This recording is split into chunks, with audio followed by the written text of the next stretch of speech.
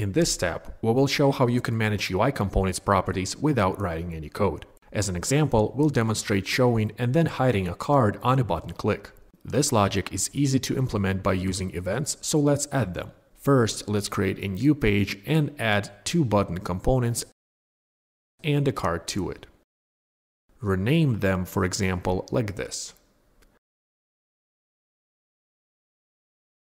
Now, let's unfold the Events panel, select the upper button, hide card, and define its click behavior so that it will make the card disappear from the screen. For this, choose Click from the Events drop-down and then select the Set Property action. Under Details, select Card 1 and define the visible property with value set to false. The first event is added. Now we can define the second button's click event with the only difference. It will make the card reappear, so the value must be set to true.